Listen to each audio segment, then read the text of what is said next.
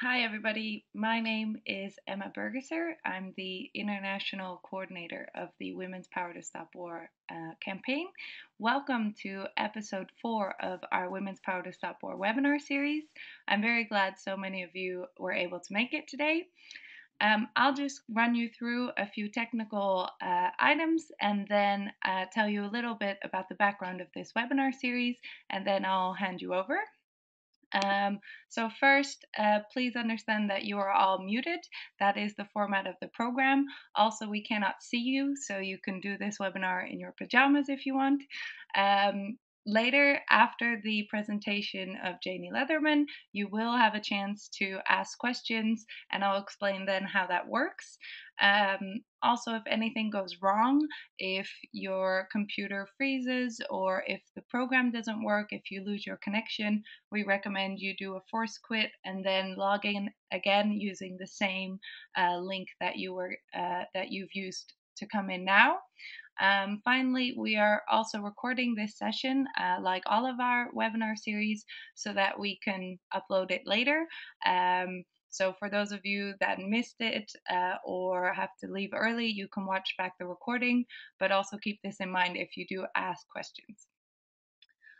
All right, so then to give you a little background on why we're doing this Women's Power to Stop War series, the Women's International League for Peace and Freedom is turning 100 years old next year, which makes us the longest surviving women's peace organization in the world. So we thought that was a reason to celebrate, and we gave name to the movement Women's Power to Stop War. Which is all about strengthening, celebrating, and connecting the work of women peacemakers all over the world. So to do that, there are lots of projects and activities going on, just like this webinar series. And if you want to find out more about everything we're doing, please have a look at the website. But the way that all of these projects are coming together is at our major international conference next year in April in The Hague. This is the place where women peacemakers from all over the world will come together and form a new peace agenda for the 21st century. So we hope you mark your calendars, and I hope to see you in The Hague. That was for background for the series, and then for a little background on why we chose this subject specifically for this webinar. I think most of you will probably know next week the Global Summit to End Sexual Violence and Conflict is taking place in London. This is a major summit organized by the British government, but hundreds of NGOs will be there. So, of course, including WILPF. WILPF will be organizing a number of events and monitoring many, many more.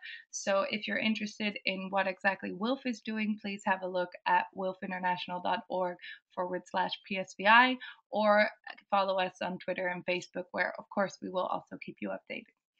All right, so that's it for me. I will now hand you over to Barbara Jojanowska. She is the fantastic coordinator of our academic network who has been putting all these webinars together. So I will get rid of my webcam and I will unmute you, Barbara.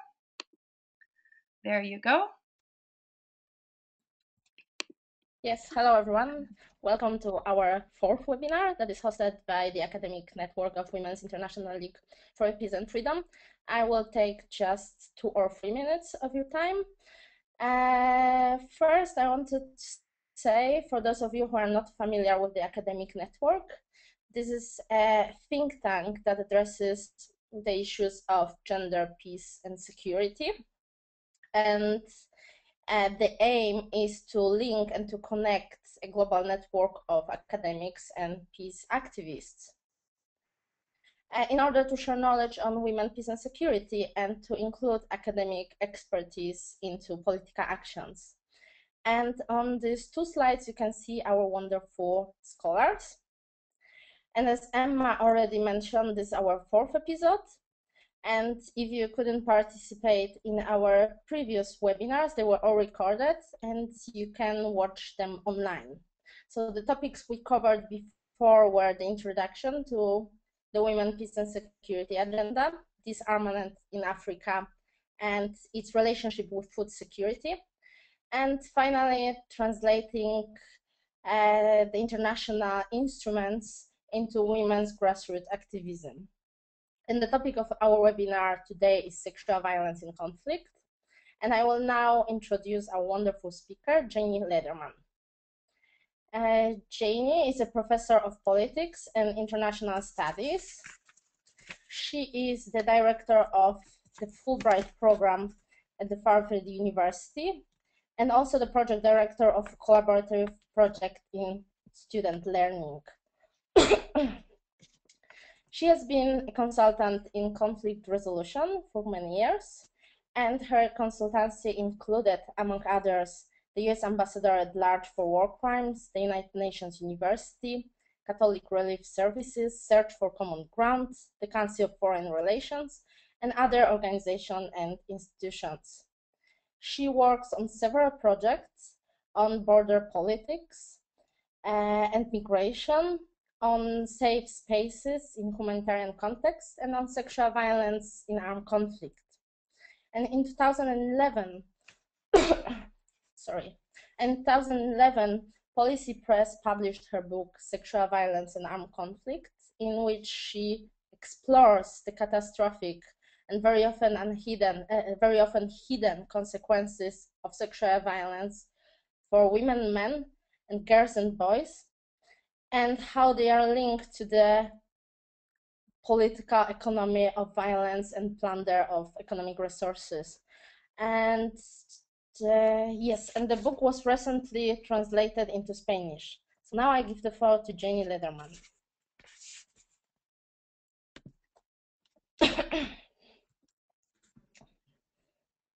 Hello. Well, it's wonderful to be with all of you this afternoon, this evening, and this morning, depending on your time zones. I'm very excited to have this opportunity to share with you some of the work that I've done on the topic of sexual violence and conflict.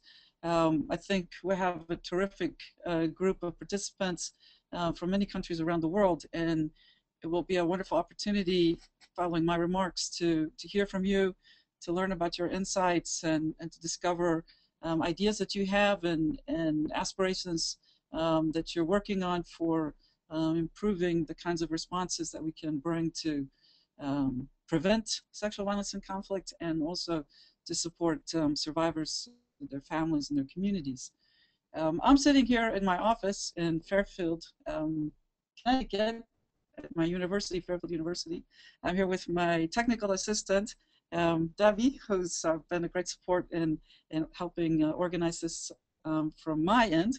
And you can see me here in my office. So I hope that all of you are coming from equally beautiful settings as we are here today. I want to start out by talking about ways of conceptualizing gender-based violence in conflict situations. And the first image that I want to bring to you is a photograph of an intersection in Bukavu in eastern Congo. And I thought this was just absolutely a terrific image to use to start off with, in part because feminist scholars have thought a lot about the way that violence against women is a function of the various intersections of our own lives, as those intersections involve our identities, our racial identities, our ethnic identities, our gender identities, our sexuality identities, and our geographies, and including the geographies of violence in which many women live around the world, whether in their domestic context or in their local community or their larger region or country. So this picture, and I'll describe it, I know some people may be just listening and not seeing the images, so I'll make sure to describe the images as I go.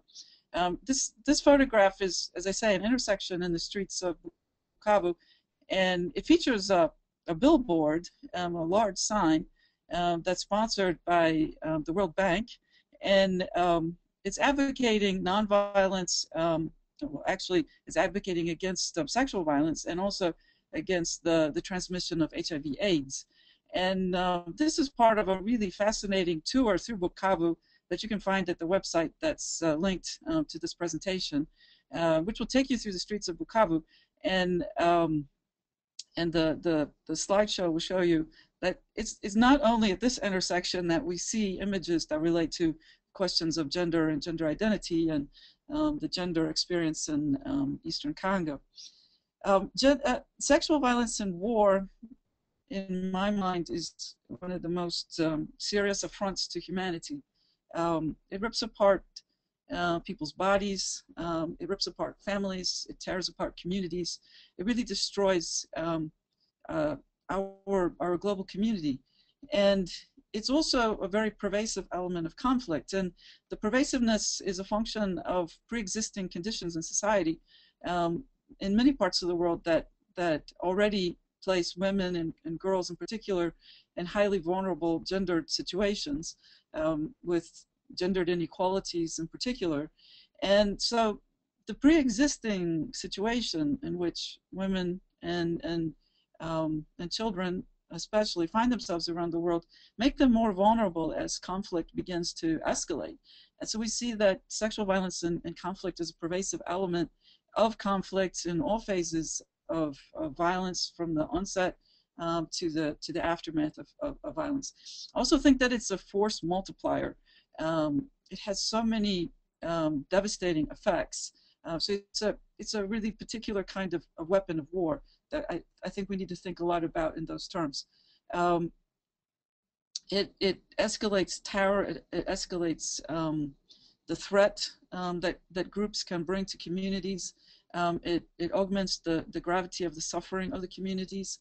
And it's also it's a cheap weapon, and it's practically inexhaustible when groups have been encouraged to use it as a weapon of war.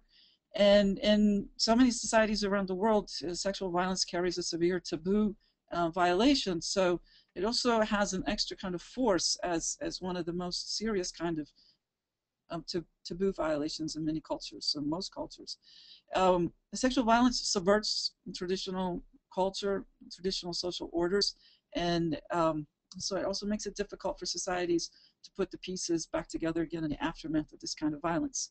I think sexual violence and armed conflict is a key factor in the global erosions of safe spaces around the world, and that it's also a key element that fuels political economies of violence. And furthermore, sexual violence and armed conflict casts a really long shadow over its victims and survivors, including their children, who may be children born of rape, as well as their communities, and even future generations who may experience the transmission of trauma from the experience of the sexual violence in the conflict. So that's a little bit of a general introduction. The international humanitarian community defines gender-based violence as an umbrella term used for any kind of harmful act that's perpetrated against a person's will and that is based on socially ascribed gender differences between males and females. And of course, the UN Convention on the Elimination of Discrimination Against Women, CEDAW, also is very much concerned about gender-based violence and defines violence against women means any act of gender-based violence that results in or is likely to result in physical, sexual, or psychological harm or suffering to women, including threats of such acts, coercion, or arbitrary deprivation of liberty, whether occurring in public or private life. So gender-based violence is a form of discrimination that gravely affects women's enjoyment of human rights. And so I want to also point out with this image here that I think it's useful to think about sexual violence and conflict not only from a temporal kind of perspective, and I think much of the organizing of international response to conflict is based on a time notion of how conflicts emerge and escalate and de-escalate and terminate.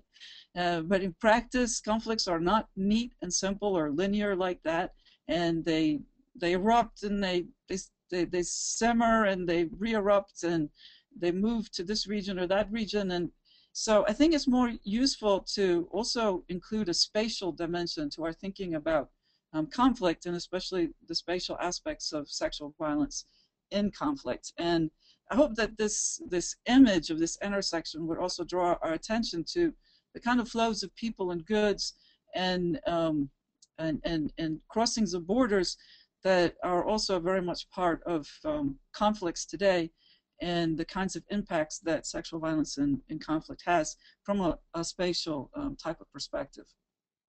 So I think we can go to the next slide.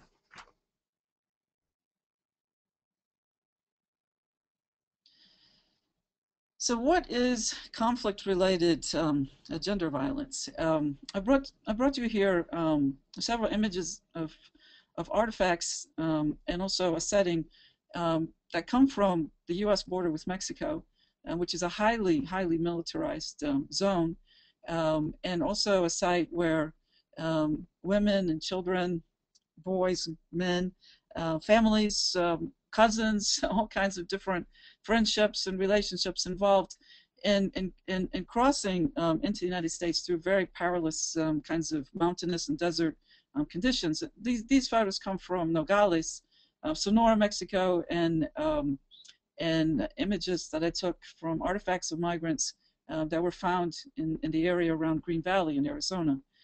And I think it's telling that someone who might be fleeing violence is hoping for a better life. In this case, we can see that someone was carrying shoes and combs and makeup, and also there's a beautiful textile in the bottom corner that must have been a celebratory type of gift that I could imagine a grandmother or some relative gave to someone, or they kept it as a memento of their family as they were traveling. And I was reminded, I think it was Carolyn Nordstrom who pointed out, you should think about what people carry when they're fleeing violence.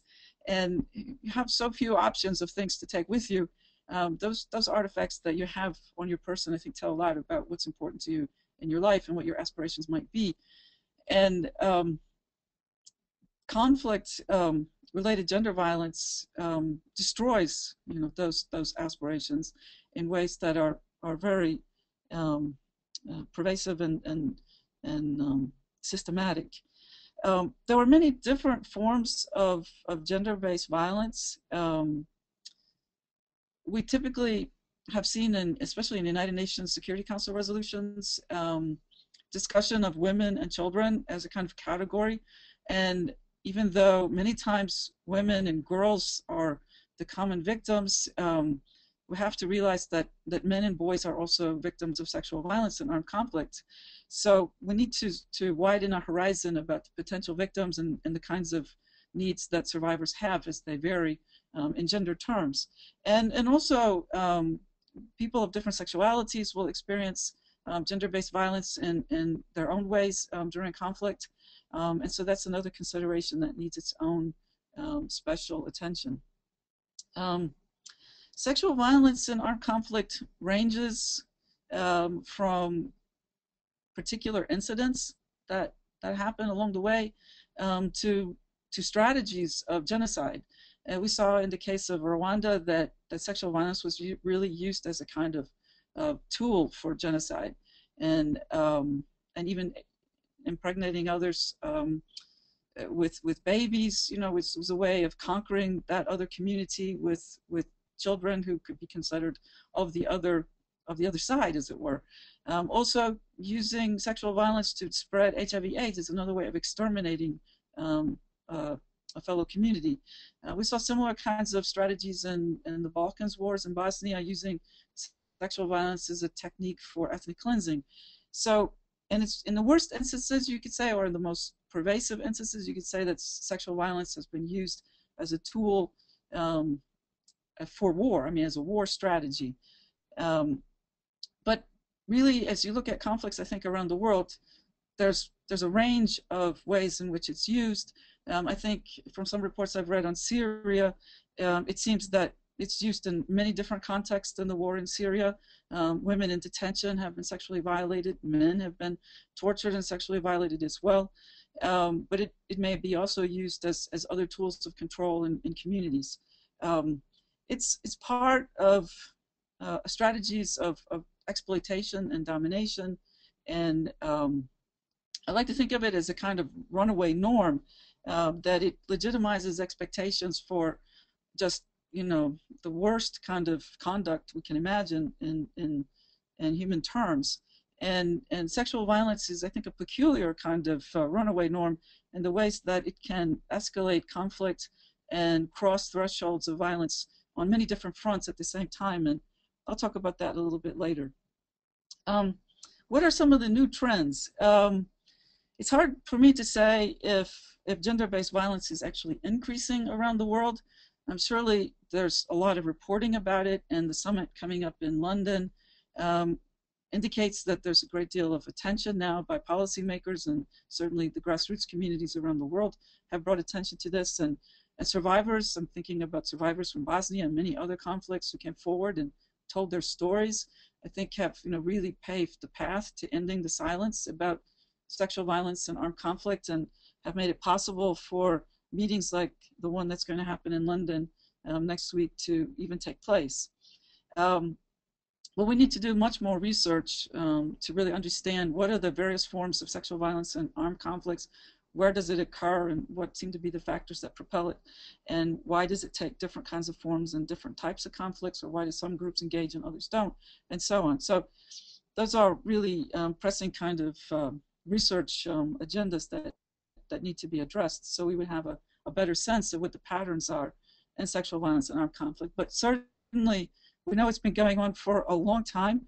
You can find historical records in various sources, and even more detailed records from the Armenian genocide or other conflicts earlier in the 1900s. What are some of the new problems that link up with sexual violence in conflict?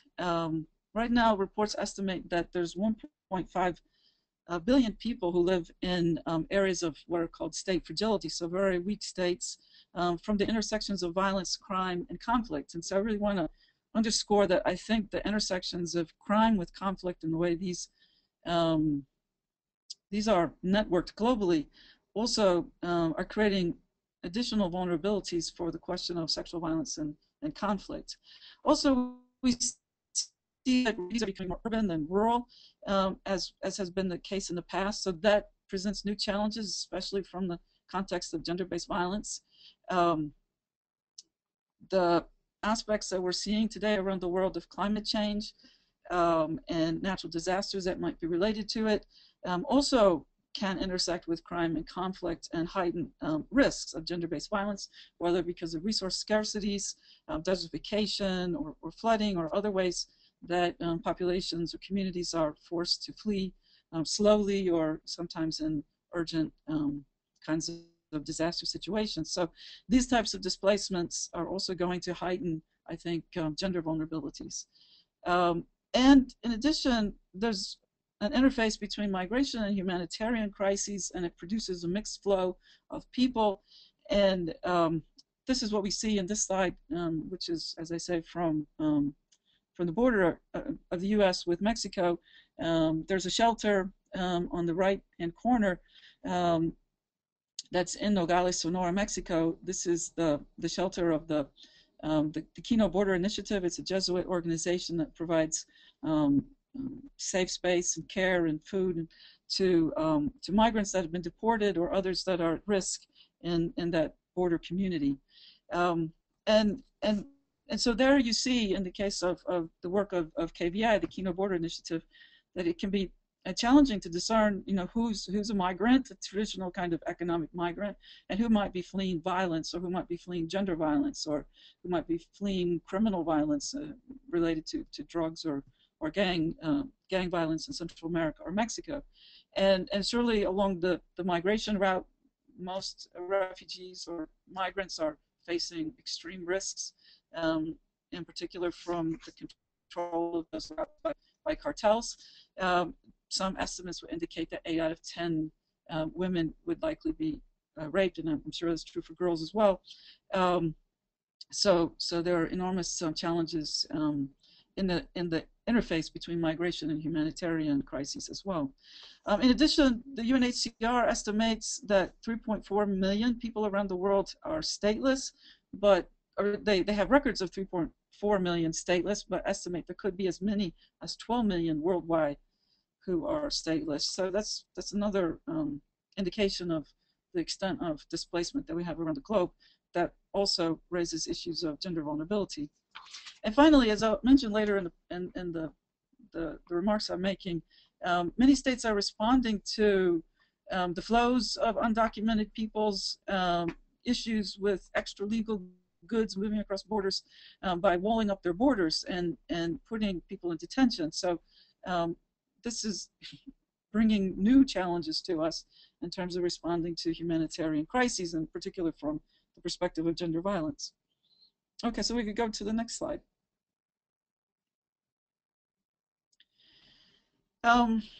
Gender-based violence involves a range of human rights violations, many different types of victims, and also many different types of perpetrators. So we see here in this photograph an image of a mother with her children on the border of Syria, looking towards Turkey, but blocked by a barbed wire fence in this case. It reminds me that when families leave their homes and seek refuge elsewhere, that it puts them immediately at risk. And one of the first challenges for staying safe is just to keep the family together.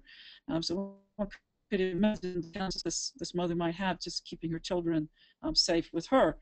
And so we could imagine that along a path like this, that there's great vulnerability from armed groups or other kinds of gangs or robbers or kidnappers or other opportunists that might take advantage of her situation.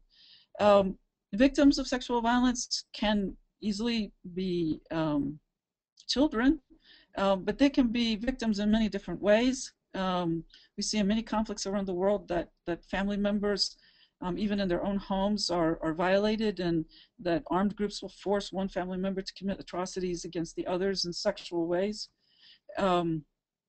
And this makes it very problematic to sort out what is a perpetrator and what is a victim in the case of sexual violence. And certainly in instances of child soldiers, we know that many child soldiers have been forced into armed groups. They've been drugged, they've gone through some type of violent type of induction, brainwashing, you might call it, and indoctrination, and breaking down their inhibitions on violence. And so distinguishing in terms of victims and perpetrators could be very problematic when looking at the range of circumstances in which individuals find themselves in conflict zones.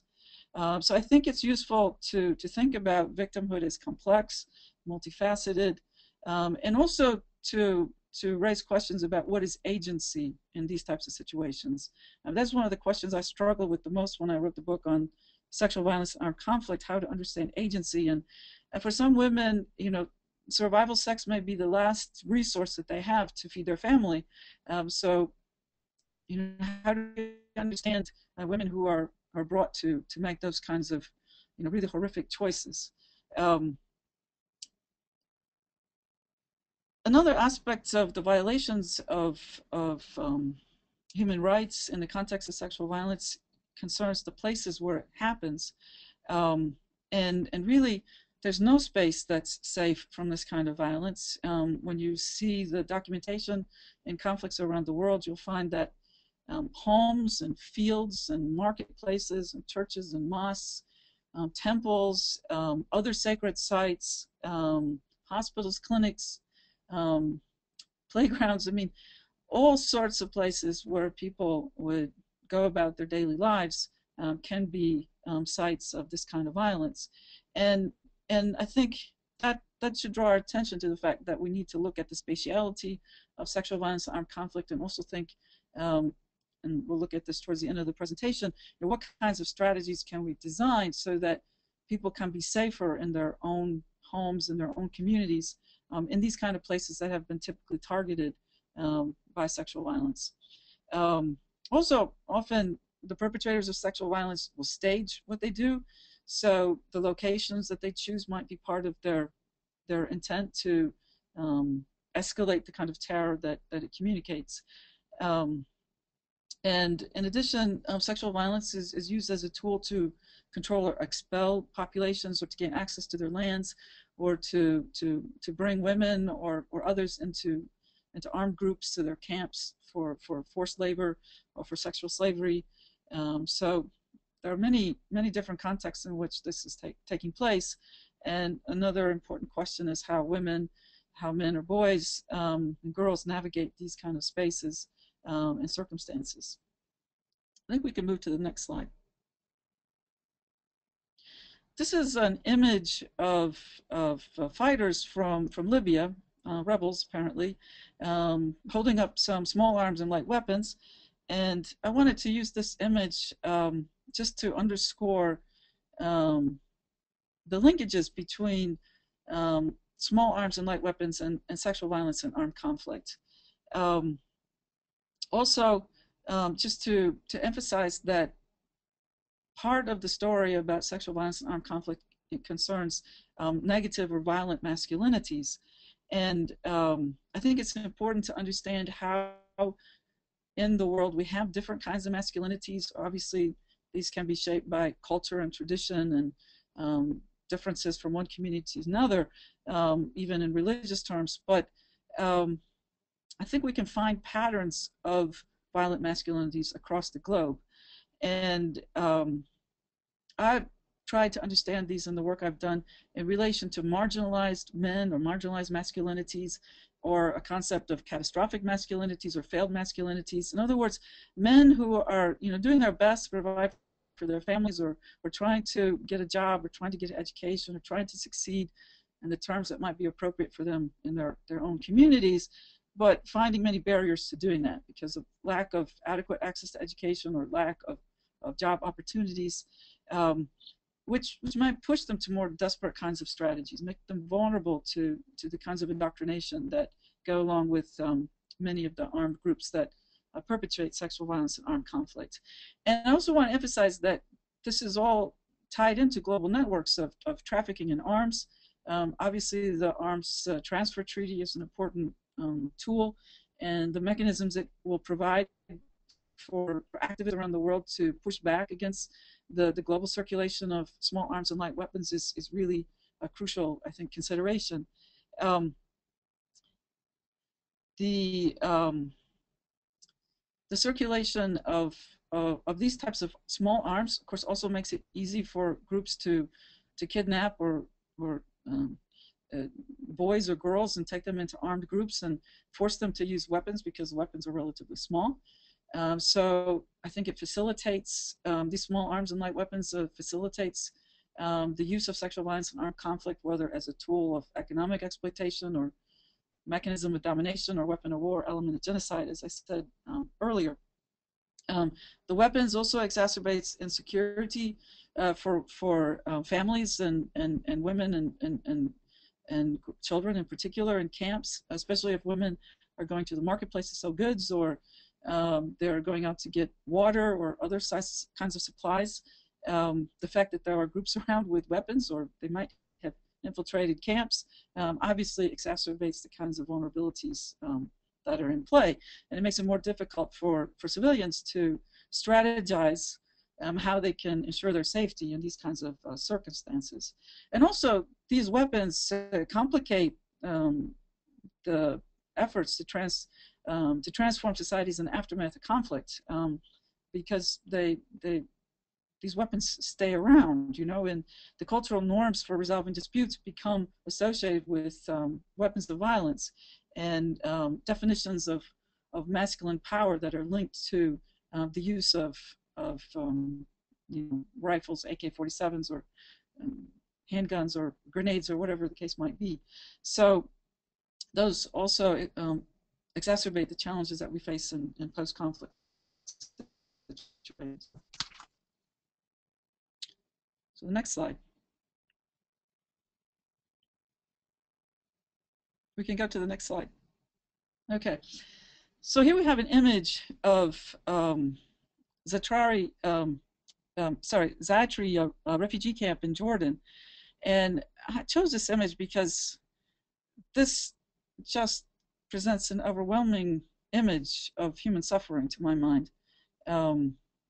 I've checked the records with UNHCR, and at its height in 2013, there was as many as 200,000 refugees located in this camp. It was apparently one of the largest populations in Jordan. And it reminds me that when we think about sexual violence and conflict, we have to ask ourselves, what are the root causes, behind this kind of violence and the displacement that it causes, and the suffering that's involved. And obviously, a refugee camp like this has many stories to tell along these lines, and even ongoing vulnerabilities among the people who are living there.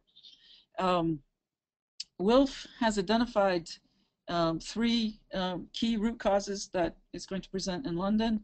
So I'm just going to mention these briefly, and I'm sure there'll be a topic of discussion later. Patriarchy, violent masculinity, and gender inequalities are crucial factors, and I've highlighted those already.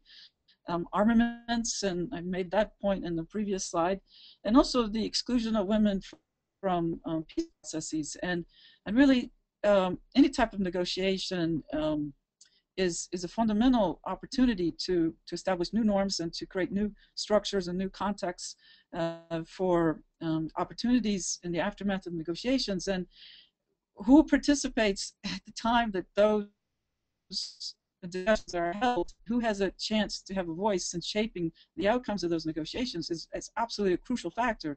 If women aren't involved early on in these kinds of discussions, they're going to have a very difficult time in the aftermath of conflict to gain the kinds of rights or the kinds of opportunities and to deploy the types of strategies that will be needed to bring a gendered perspective to post-conflict work. So I think that we can't say enough about the importance of including women in negotiations, and I know this is a struggle that's ongoing right now for the women in Syria. And I find it somewhat dismaying that these issues were raised in the UN Resolution 1325 already in the year 2000, and here we are in 2014, and we're still struggling for some basic considerations like the voice of women in these kinds of crucial dialogues and negotiations.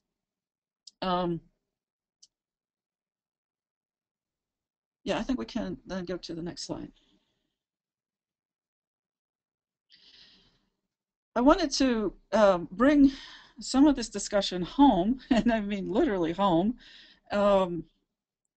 Much of the political economy of violence that's generating the kind of refugee flows that we see in images like the refugee camp that I just showed is linked to global political economies of violence. And so obviously trafficking in arms, the transfer of small arms and light weapons is a crucial element in that. But other kinds of global economies of violence exist, and we're all deeply implicated in those. I'm going to try to talk to my students about this, but I wanted to share it with you from my own desk.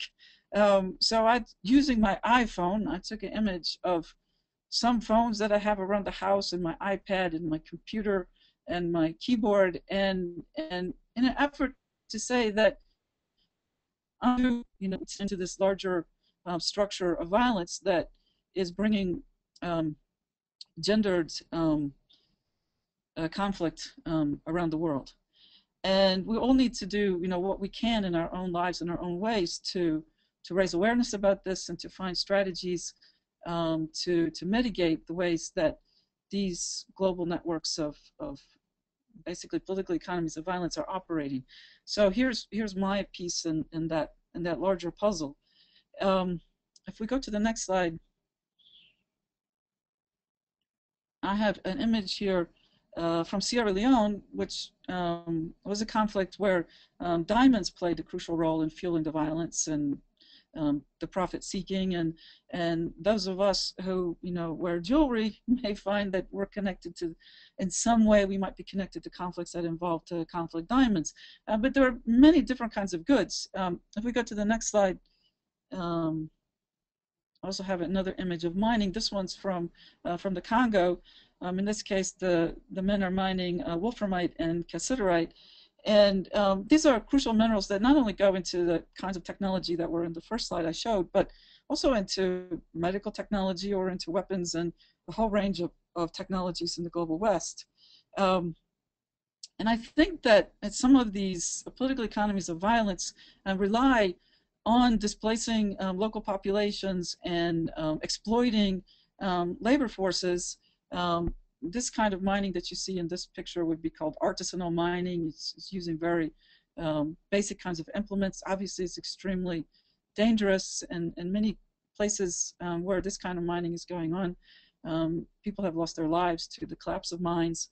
There are practically no safety standards in place, and yet the production of these kind of goods, or in other cases it could be timber, for example, gets onto the global marketplace and produces large profit margins and allows us to purchase goods at much reduced cost. So I think of this kind of exploitation as a form of human rent seeking. In other words, seeking, extracting rents out of humans themselves. The ways that conflict is tied into criminal networks that traffic in humans, obviously, is another clear example of this kind of rent-seeking practice.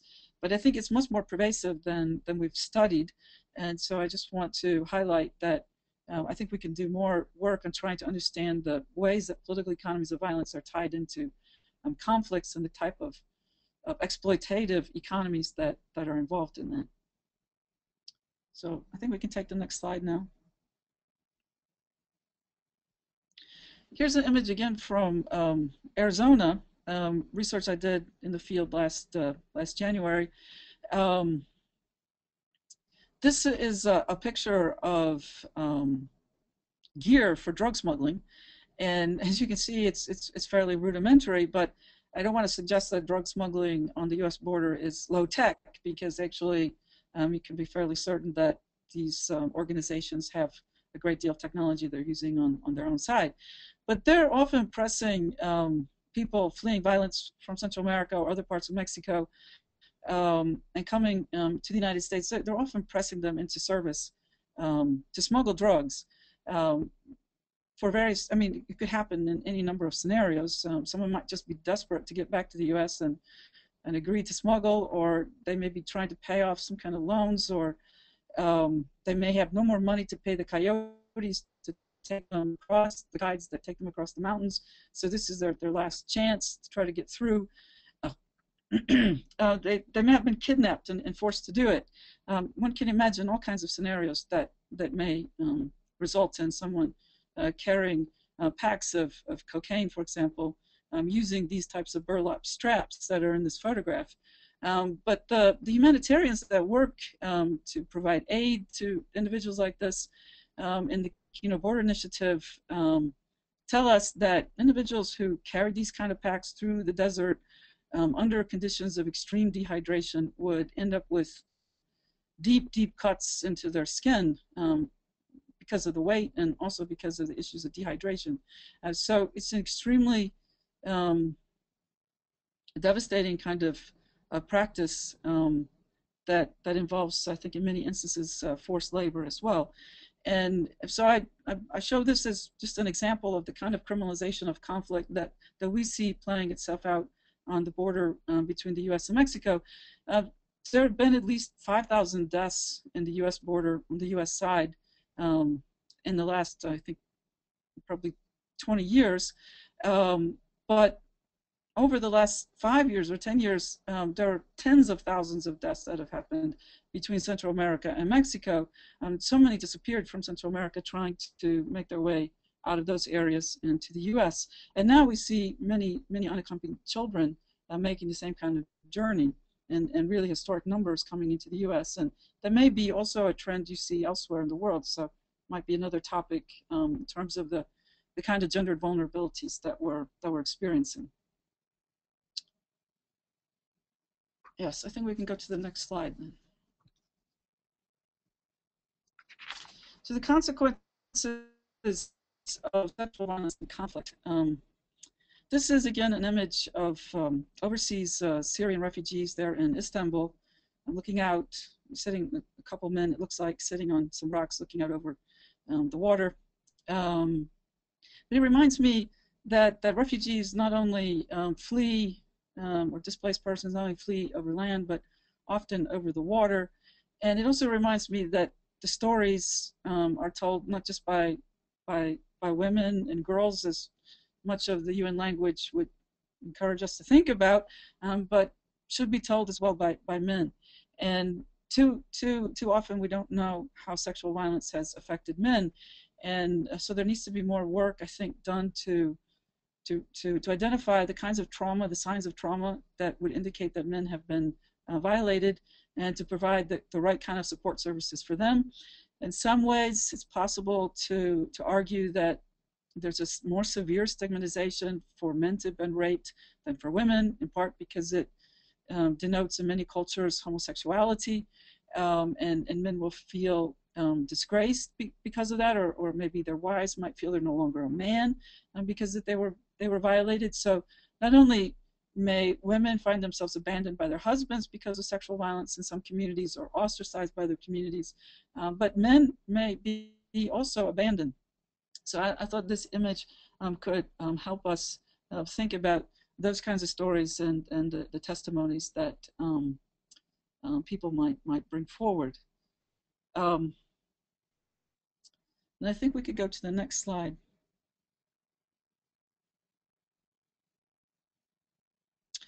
So I want to talk a little bit about the gender challenges of sexual violence in the aftermath of armed conflict. This is an image of people returning home in Afghanistan in 2004. There are women climbing down from a truck, which seems to have been carrying a bunch of goods that they might have had, one might imagine, in a refugee camp, and men are already there to welcome them. It also brings up that sometimes the women have fled and the men have stayed behind, and so they may have different experiences from the context of war, and they may have difficulties in sorting out those different experiences and finding their way back into their family lives. Sometimes for women, they've had to assume new duties during war, and their husbands return after the war, and that displaces them from the kinds of responsibilities that they might have had, that might have expanded their range of opportunities during the conflict in certain ways. There may be differences in the ways that men and women relate to the injuries they received in war, especially in terms of sexual violence, and so that's a major consideration. There may be issues of revenge in the community for finding out that who was violated and who caused that violation, and so on. So again, the circulation of small arms and light weapons in that context, and you can see in this photograph that one of the men is carrying a weapon there. Also, exacerbates the issues of safety and security in the aftermath of conflicts, including for the survivors. I remember in the context of Sierra Leone that the individuals there said after that war that it was difficult to turn the clock back, that the boys had experienced too much power for young boys during the war, and now how could they be brought up as proper men after having done committed atrocities or engaged in acts of sexual assaults, and how could the clock be turned back on that?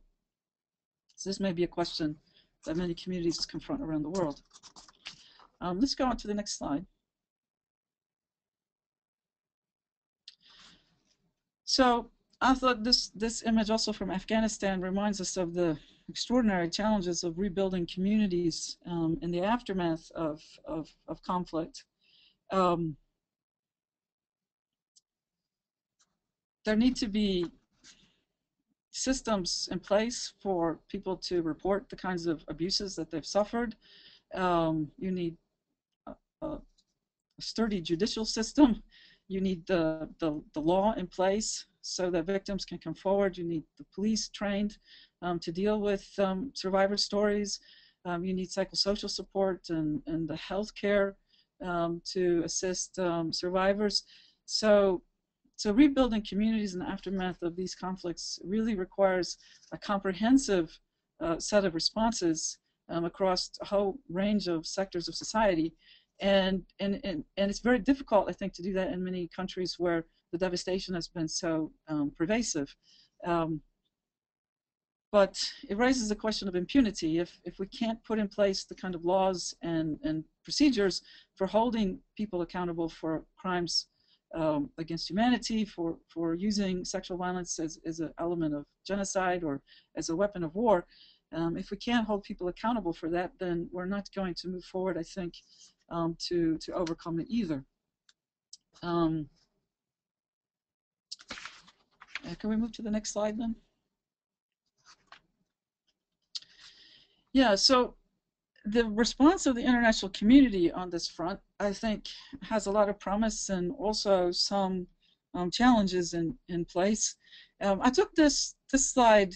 It's this photograph. It's an image of European parliamentarians from the Green parties who are really protesting the work of the European or the EU border patrol operations by Frontex that are not providing rescue and protection for refugees who may be fleeing from Africa or from the Middle East across the Mediterranean and trying to reach European shores. And so this has prompted a campaign. Here you see the signs: rescue and protect refugees arriving by sea. But I'd also point out that the language of rescue and protect may sound somewhat patriarchal. I have some concerns with the notion of protection, that women and girls or women and children need to be protected. To me, sounds a little bit patriarchal. So I think we need strategies of empowerment as much as providing safety, let's say. And rescuing, the language of rescuing could also resonate as somewhat neo-colonial, but I don't think that was the intent here in this particular initiative, because they were thinking very concretely about rescuing and protecting people who were at risk of drowning on the water. But in the larger context of international initiatives, I just want to highlight that I think we need to go about the idea of protection with a strong gendered lens and ask ourselves, what kinds of strategies would provide the most safety, and not militarize the response in the context of protection from maybe patriarchal types of perspectives. I think also strategies that emphasize responsibility and caring are very powerful. The example that I gave you in some previous slides of the work of the Kino Border Initiative on the border with the United States and Mexico is obviously responding to local needs,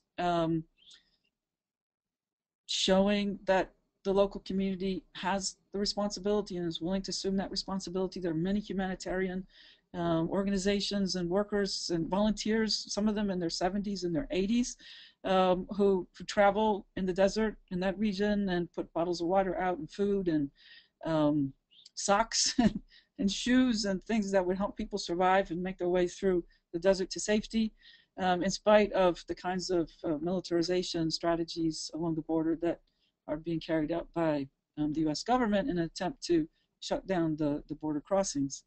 So there's a paradox there. I mean, do we respond to human suffering, and do we respond to that with from a framework of caring and reconciliation? I think we could go to the next slide then.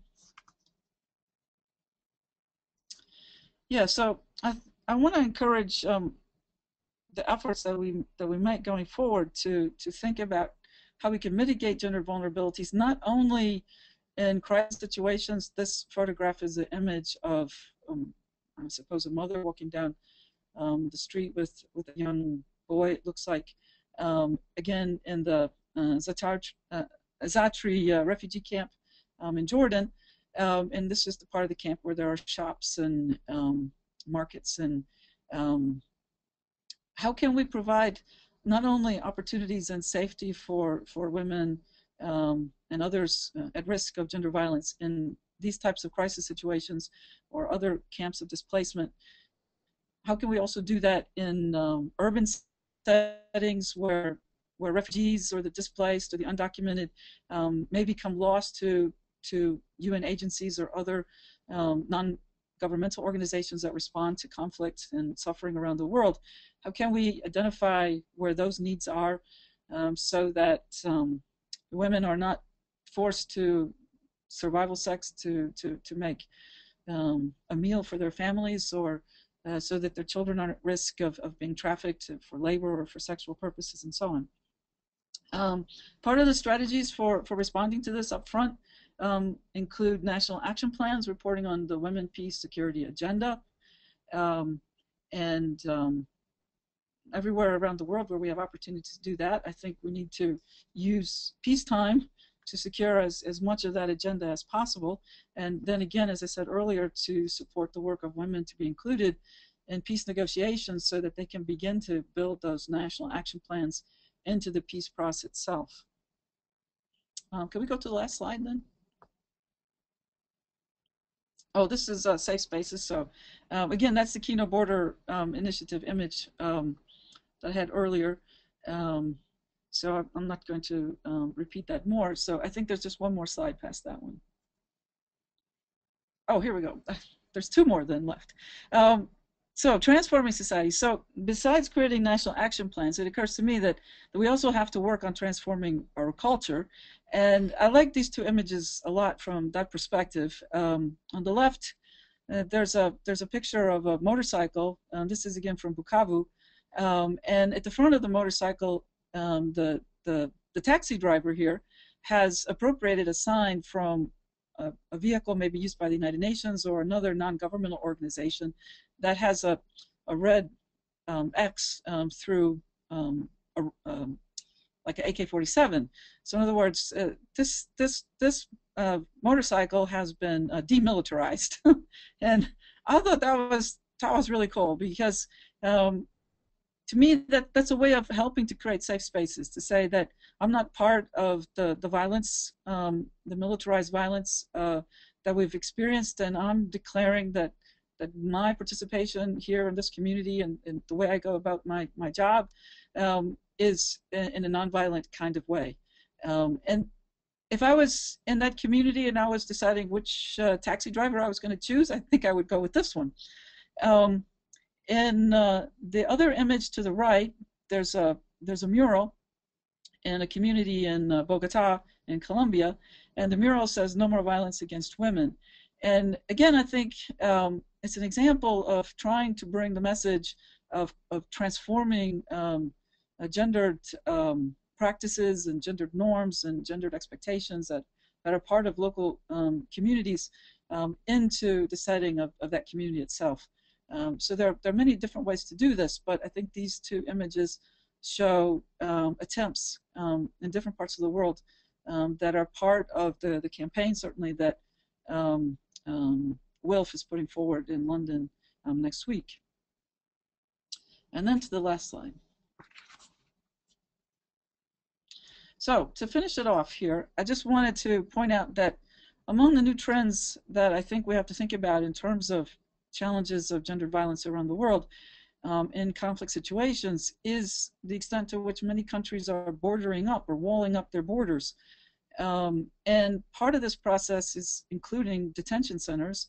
And in a way, I think we're moving towards the criminalization of displaced refugees, whether they're seeking asylum, whether they're refugees from economic crises and criminal, the nexus of economic and criminal violence, or they're fleeing from natural disasters and the mix of that with climate change and other types of deprivations and risk from conflict. So I think this is going to be a really great challenge going forward. There's more and more ways that countries are carrying out surveillance, not only along their borders, but with respect to the movement of peoples around the world. And our humanitarian responses to sexual violence and armed conflict have to think about these I think, more contemporary kinds of challenges as well. It's certainly the case that individuals who've been already traumatized by war, perhaps sexually violated, who are then put in detention, sometimes in isolation, are going to suffer severe consequences from that kind of treatment. So we really need to have strategies that will help to identify who's been traumatized and what are, forms of caring and community responses that are based on that kind of responsibility to those types of needs when individuals reach our countries, whether it's over sea or whether it's over land kinds of crossings. So that's where I'm going to end, and I think I kept almost exactly to an hour. Yes, thank you very much, Janie, for that So fantastic. now I think we're going to. It's perfectly in time. So now we're gonna take questions. So the way to ask a question is to push the button with the hand logo. That way I can see you've raised your hand and I can unmute you. So I will give you time now to raise your hand.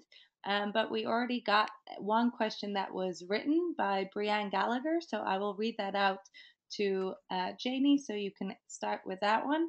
Brianne writes, many sexual assault and violence prevention programs, such as in the US military, often focus on targeting women as the ones who need to take certain measures in order to avoid sexual violence. How do we, as scholars and activists, reframe the discussion and bring attention to the politics of militarized masculinities?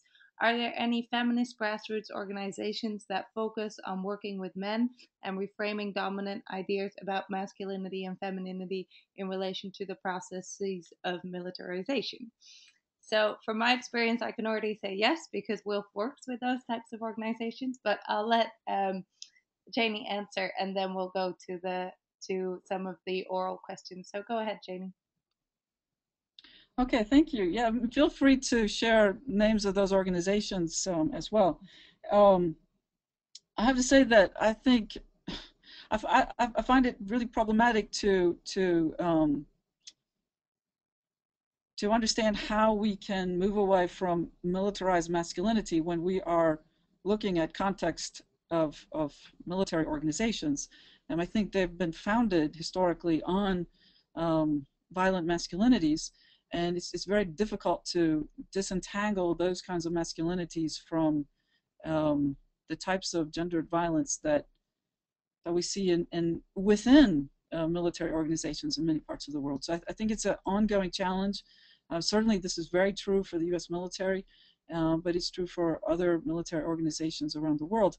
One of the criticisms that was pointed out in the book that I wrote on sexual violence in our conflict was that not only do we need to look at sexual violence in conflict as something that occurs from one armed group onto another community, but also the kinds of sexual violence that occurs within militaries themselves. And I think that's a really important point. I took note that the summit dialogue that's going to take place next week includes a session among the ministers on using the military for protection. And again, I would just underscore here my own concerns that I think it's very difficult to imagine how we can effectively use highly militarized masculinity as a form of responding to sexual violence and conflict. Perhaps there could be, some research done along these lines in terms of countries that have been contributing to peacekeeping operations. But again, there we also know that sometimes the peacekeepers have themselves been involved in acts of sexual violence and peacekeeping operations and exploitation. So I think it's a difficult approach in any case, and one that we need to work on a lot all around the globe. All right, thank you, Janie. So time for more questions. I see Claire Princess Ayaloton from, I think, France has her hand up. So Claire, I'm unmuting you now. Go ahead. Hi, Claire. Hi, I have already, I think I posted okay, let me just, my question actually is on, the first one I asked was about the last slide on overcoming new barriers.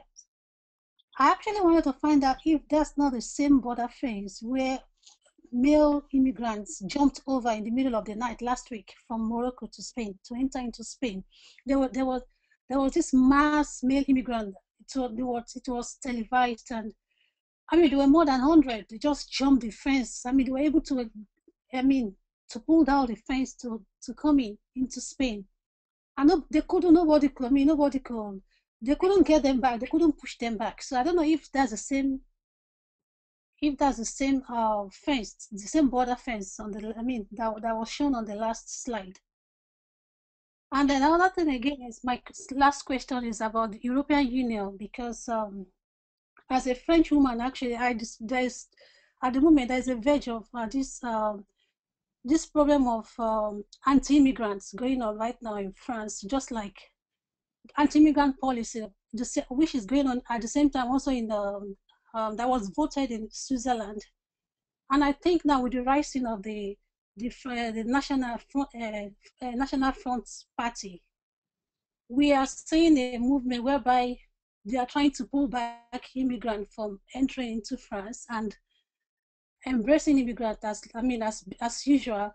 And now the problem is with the conflict in Syria, in Ukraine, and we don't know what is going to happen in most of these European countries very soon, because now there is another demonstration going on in Spain. How do we tend to attend to women, especially most of these immigrants, most of these people, displaced people, are single mothers. They don't have anywhere to go to. How do we tackle the issue of anti-immigrant? I mean, they are being confronted with this anti-immigrant policy. And how do we embrace that with accepting them into the community, into taking care of them in this aspect? Because if we are slapping this anti-immigrant policy on their faces, then we will not have the possibilities or the opportunity of providing for them or care for them. And in that area, they are exposed to sexual violence more than we can even imagine. So my question is, how do we deal with this issue? Thank you. Thank you very much. We have a couple more questions that are written. I'll read them out, and then Jenny, you can take them, maybe three at the same time. Alan Ware writes, it's more of a comment. She writes, the White Ribbon Project in New Zealand is an initiative led by men for men to say that violence against women is not okay. It uses male celebrities. It is not focused primarily on sexual violence in the military, but more across all sections of society. On the military side, the New Zealand peacekeeping operation in Bougainville was totally unarmed and did this with support of women's groups in Bougainville. So that's Alan's comment. And Samina asks, how and what have we done for the change of mass media images of military masculinity through films and other form of art to show and preach these conflicting images throughout the world? All right, so Janie, I'll let you take those.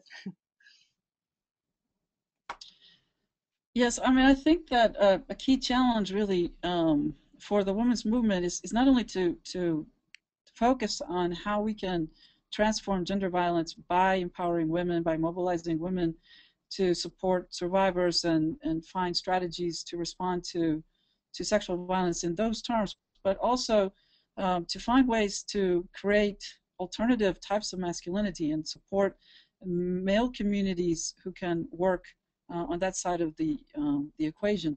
So I think the example from New Zealand is fascinating, and also the idea of unarmed peacekeepers obviously is a great notion, because it helps to move away from the militarization of masculinity and the militarization of protective responses. So that can provide an alternative, and so this example is I think important in that context. I think I lost the second question, or the third question. Yeah, it was on how we on mass media. I can get the question back. Oh, right. In 1 second. Here we go. Yeah, I mean, from my perspective in the United States, I mean, it seems to me that we're more likely to find images in film and in various kinds of mass media that elevate militarized masculinity or hypermasculinity when we're talking about the U.S. military force in itself.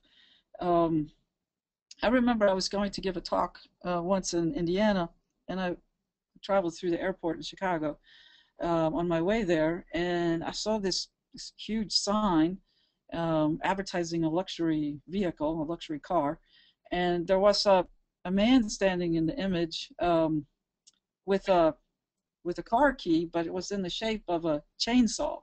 It was like a gold-plated chainsaw car key, and I just couldn't believe this. But I think that's a really good example of how the mass media plays on images of what we might call hegemonic masculinity. So this man was depicted in a suit with probably very fine leather shoes and a beautiful tie and a wonderful haircut and so on, and yet to make him really militarized, masculine, his key was depicted as a chainsaw, and so that kind of marketing,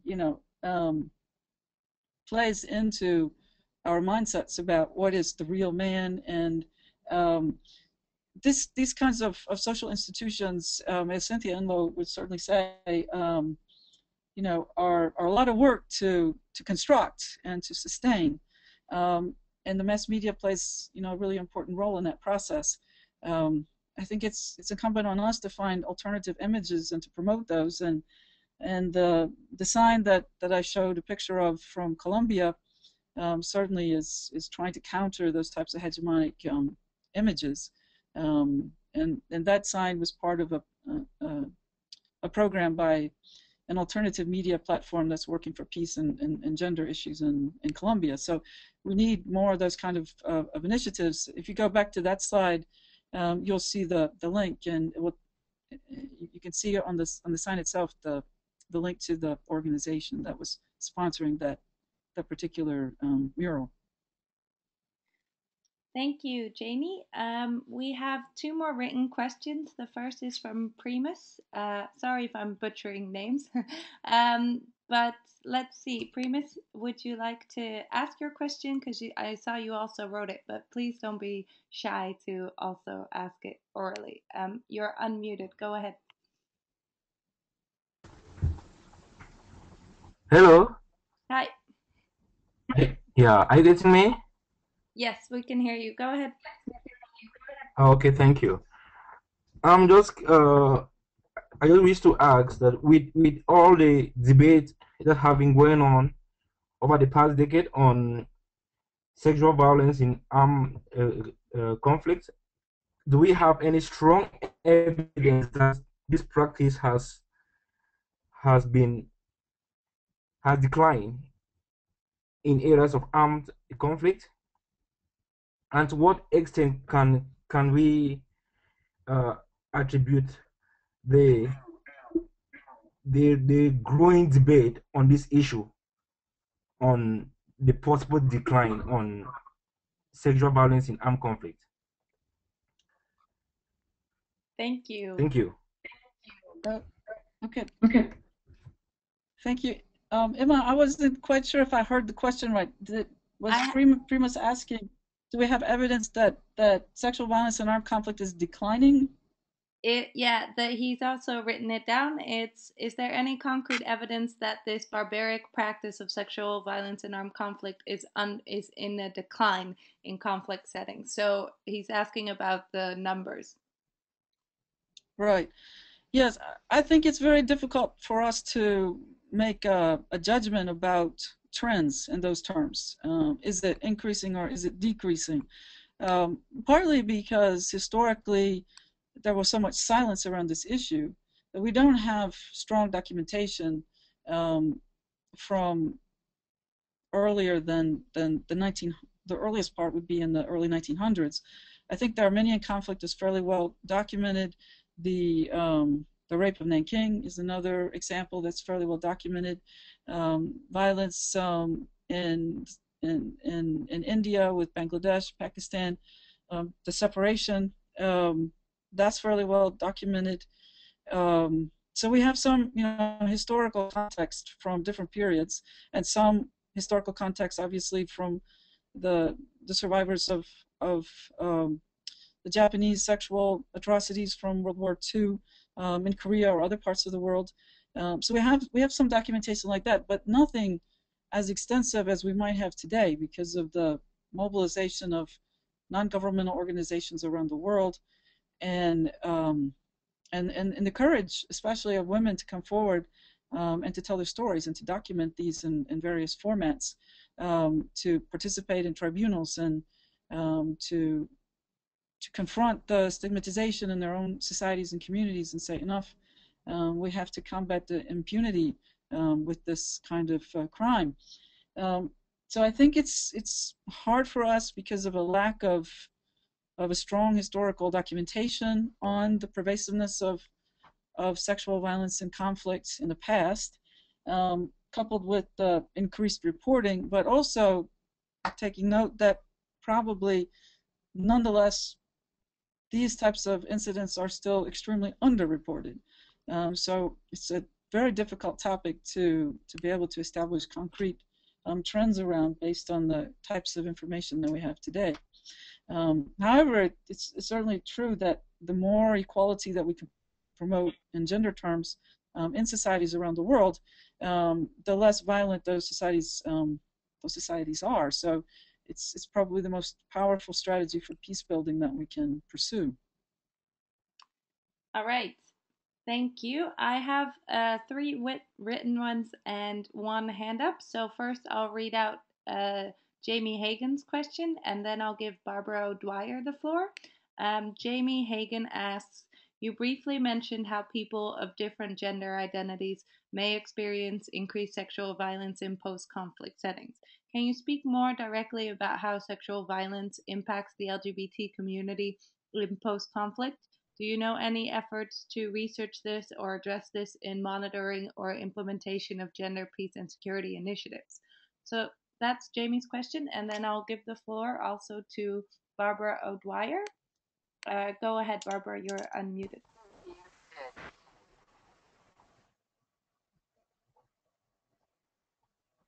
Oh, sorry, do you want me to ask my question now? Yes, go ahead, Barbara. Okay, thanks. Sorry, it's 20 past 3 in the morning here, Janie, so if I'm a bit incoherent, it's because I'm getting very tired. Sorry, I'm in Canberra in Australia. We had a big meeting the other day as a preliminary to the UK summit, and it was instigated by our Minister for Foreign Affairs here. So, and it was held at Parliament House. So there was a huge number of people from NGOs who have a lot of first-hand experience. There were academics, and there were some government people, including several people from the Defence Forces here. So there was a really wide range of people with experience and expertise in sexual violence in conflict. I don't think anything particularly new came out of it because part of the problem is that there's already so much research and so many tools and guidelines and training manuals, etc., available. But the problem is the resources aren't being put into implementing any of them.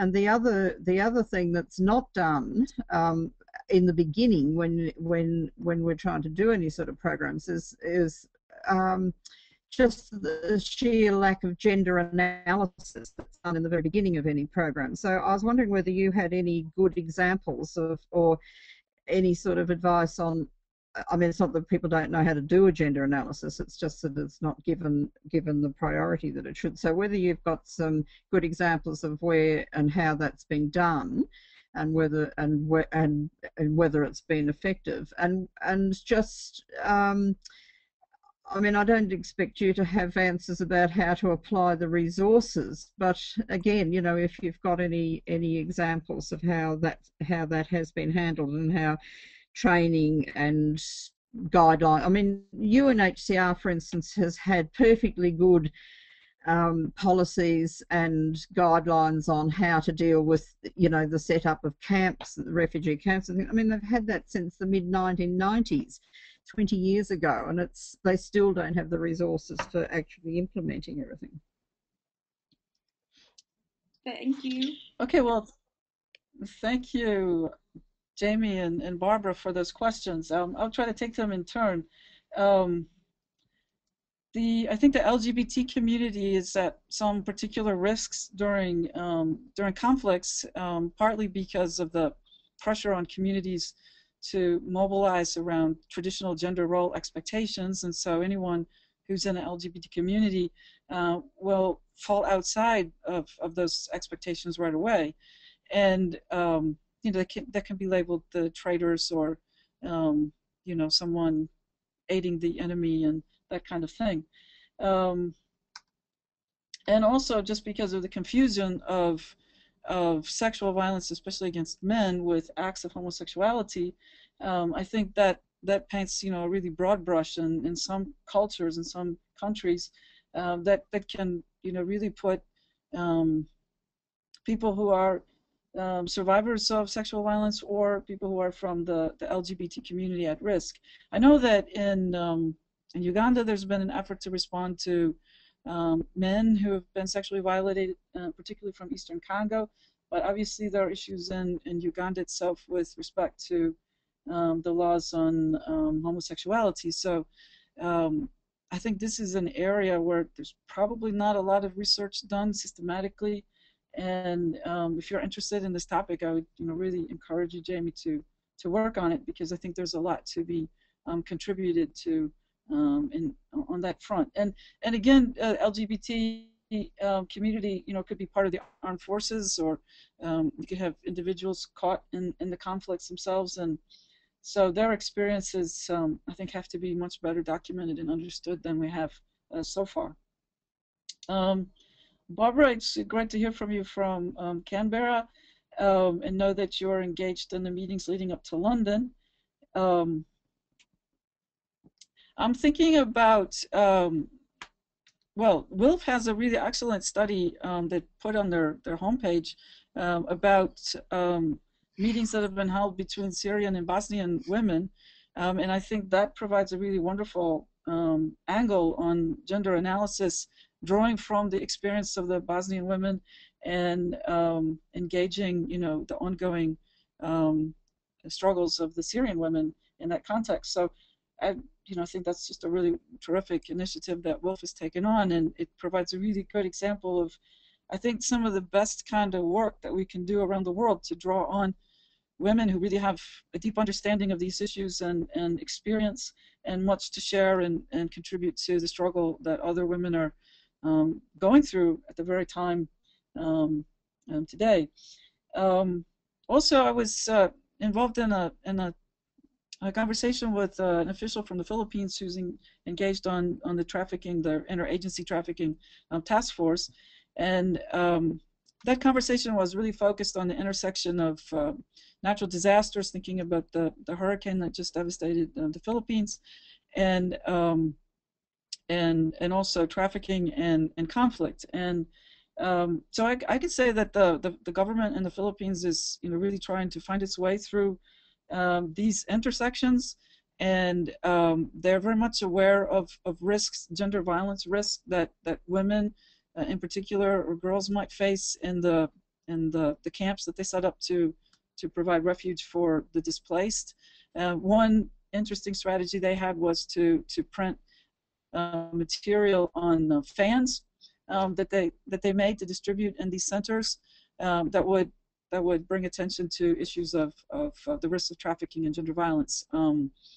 And in the Philippines, it's accustomed to make fans out of just about anything you can find, I guess, from what my friends tell me from the Philippines. And so they very cleverly used that cultural artifact as a way to distribute widely to individuals who would be at risk information to raise their awareness of how to get assistance and how to confront those risks. So I think that's like a really excellent example of that kind of work. I know he said that they found that in some rescue centers they had set up in Mindanao, where the conflict is ongoing, that there were instances of prostitution within the camps. And so again, as you pointed out, Barbara, we know since a long time that the camps need to have a lot of strategies, gender strategies used to ensure that the vulnerabilities are mitigated for the camp residents. But this is, I think, an ongoing kind of struggle in many different parts of the world. All right, thank you, Janie. So we have more questions? Yes, we do. We have 3 more written questions, and also just to add to what you answered to Barbara, WILPF actually was the one who did the latest evaluation of the age, gender, diversity policy of UNHCR.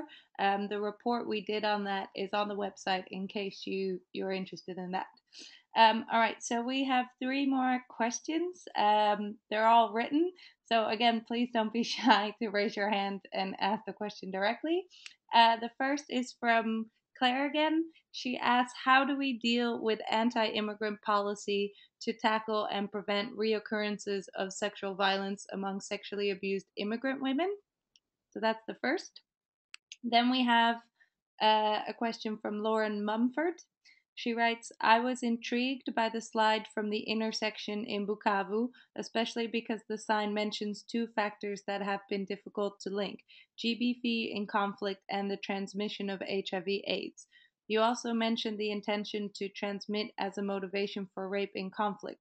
Could you elaborate more on what you have read or seen in your experience writing your book or other works on the connection between HIV transmission and SGBV in conflict?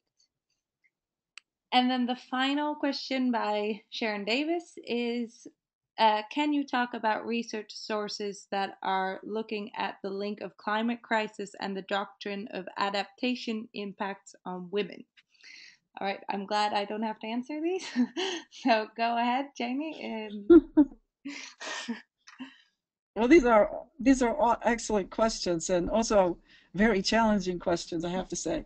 I want to go back to Claire because I realized I didn't answer her question from before about immigrants. So I think that, well, there's an example here locally in Connecticut where the nonprofit organizations that are receiving refugee women and immigrant women or men and boys are screening them for evidence of trauma, and that would include sexual violence. So I think that it's possible to set up programs in countries around the world that are processing immigrants or refugees, and many times I think they can be mixed populations. The processing of those individuals should be set up in a way so that this kind of trauma is identified. And again, I think that the signs of the trauma may differ between men and women, so there has to be some sensitivity to how to pick up the signals for that kind of evidence. Yes, and in the case of the Quino Border Initiative on the border with the U.S. and Mexico, the Jesuits have a safe house for women, and so women there who are particularly vulnerable, and they identify those in the group of deportees or migrants that they're servicing in their soup kitchen. They can be provided shelter in the safe house for a period of time until they're able to make some other plans and either be relocated in their home country or find relatives in Mexico or whatever might be the case. So that kind of safe space then provides this interim strategy for victims of sexual violence or women at particular risk of this, or they may be traveling with children and at particular risk. The intersection, Lauren was asking about the intersection between rape and HIV/AIDS. Well, I think it's quite well documented in the case of the genocide in Rwanda that men who knew they had HIV/AIDS were committing rape with the idea that they would spread the infection, and it therefore would cost the lives of the women that they had infected in the opposing community. So I think in that sense it was really used as a kind of weapon of war. I sense that perhaps in other conflicts, if men think that they have that they have HIV/AIDS, they may feel like there's really not a lot to lose, so they don't have inhibitions of their own against committing acts of sexual violence. And So that could be a factor too in some instances. Also, of course, in some conflicts, there's a lot of mythology around um, raping or having sex with a virgin um, or women from the opposing side. That this would provide some kind of magical protection or some bulletproofing for the men, or it might protect them from HIV/AIDS. So the mythologies that surround armed conflict, the kind of technologies, you might say, that armed groups use to enhance their protection. And this varies quite a bit from one culture to the next, but you certainly can find this whether you're looking at the drug cartels in Mexico or you're looking at situations in Sierra Leone or Eastern Congo. You can find these types of mythologies or technologies invoked in all these different types of settings, and how those intersect with HIV/AIDS is an important question, I think.